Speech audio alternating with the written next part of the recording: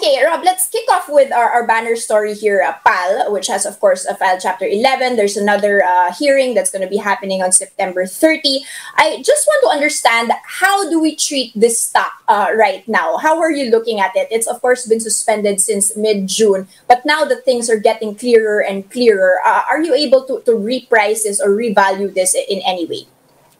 Well, it's I think it's a bit too early to reprise this yet, but definitely the mere fact that it won its approval to access $20 million is a nice first step in its recovery. So, given the fact that it's still suspended as of now, it's only going to give investors a lot of time to digest all these news. So, even though it's entering bankruptcy, the mere fact that it's starting its recovery plan, it should bode well for its future prospects. We can anticipate that even though the overall sentiment should still be bearish on PAL in the long term, as it approaches its unfreezing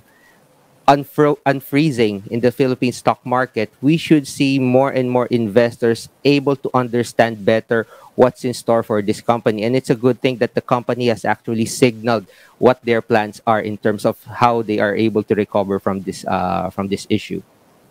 But just in general, is this now the time to be, going back to the cyclicals, going back to the travel stocks, the tourism stocks? We do see recovery all over the globe, but it hasn't necessarily spilled over here in the Philippines. Is now a good time to be positioning, or are the downside risks still very much palpable?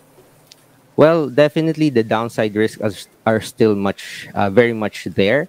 We believe that the travel industry, while they may recover eventually, they are going to lag behind other sectors when it comes to Philippine economic recovery. So we are of the belief that it might be best to wait a little bit more, especially given the fact that we lag in terms of access to vaccines, in terms of imposing vaccinations on our people. It's only going to be a bit more challenging ahead of us. We have to remember that the Delta variant and all the other variants that could come after this pose a dynamic threat to the travel industry. And that's something that is going to be very, very hard to forecast for a lot of these travel companies. So we would prefer investors to stay in the safer sectors right now, which have shown some good recovery from the pandemic. Okay, let's get back to your safe sectors later on. But still on the topic of PAL, how does this filing affect Cebu Pacific? Is there a specific, relationship between their restructuring and the performance of Cebu Pacific as a stock, or is this completely unrelated? And do you see more of these sort of bankruptcy filings to be coming into play, not just for airlines, but for other distressed industries?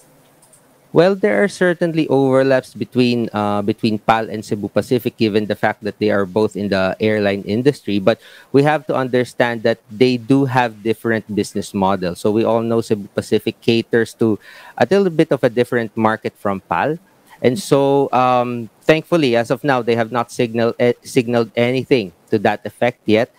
And given the fact that travel is very, very slowly inching upward, and that Cebu Pacific is positioned to be a budget carrier, we believe that it's not going to necessarily follow in PAL's footsteps. But definitely, again, the risk for industries that are exposed to the pandemic, that are most affected by the pandemic, continue to pose a threat to the bottom line of these companies.